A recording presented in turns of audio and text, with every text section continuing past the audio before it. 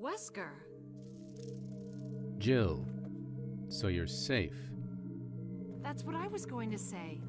I apologize. It was all I could do to protect myself against those strange creatures. I understand. Anyway, it's good that you're safe. Did you notice? Barry, he sounded a little flaky. Now that you mention it, yeah.